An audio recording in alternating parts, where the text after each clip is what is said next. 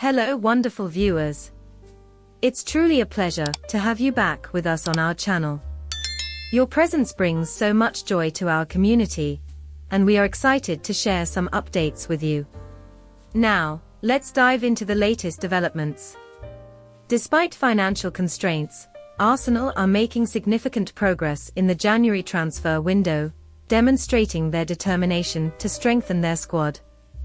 The Gunners, having spent over £200 million in the summer, are now strategically navigating the window, needing to sell before they buy to adhere to financial fair play regulations. Mikel Arteta's quest to strengthen his squad centres on acquiring a new striker, a position that remains a priority given the dismal performance of his current options this season. While the chances of signing a new striker in January may be slim, reports suggest that Arsenal are already laying the groundwork for a summer move. Dusan Vlahovic, a target of interest since 2022, remains firmly on Arsenal's radar. Despite the initial decision to sign Gabriel Jesus, Arteta's admiration for the Serbian striker persists. Recent reports suggest that Arsenal are actively exploring a deal for Vlahovic, with the understanding that Juventus are determined to keep hold of the striker this month.